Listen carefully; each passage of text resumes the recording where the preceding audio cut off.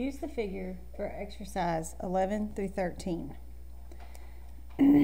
All right, number 11 says to write the sine of the angle M as a fraction. Now, it's not wanting you to find angle M, it's just wanting you to write that ratio. Remember, sine is opposite over hypotenuse. So here is your angle M. Opposite is 45 over your hypotenuse, which is 51. Now, so the sine of M is equal to 45 over 51.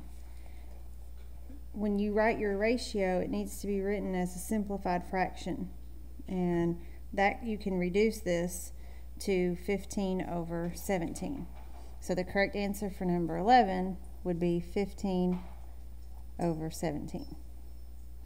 Now, number 12 is asking you for the cosine of K, which is the other acute angle, and we want to write that ratio, but this time we want to put it in decimal form. So cosine is adjacent over hypotenuse, which is still that 45 over 51.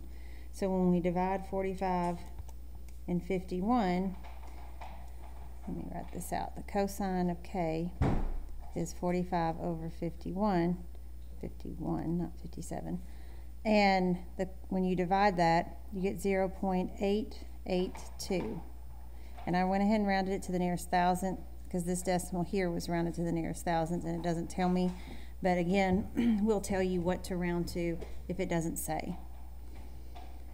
On number 13, it says which angle has a tangent of 0.533.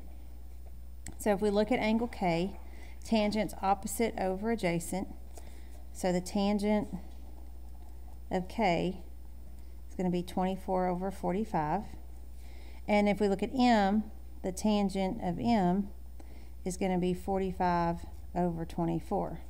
Well, this is going to give me a number larger than 1, so it has to be angle K. So K would be the correct answer.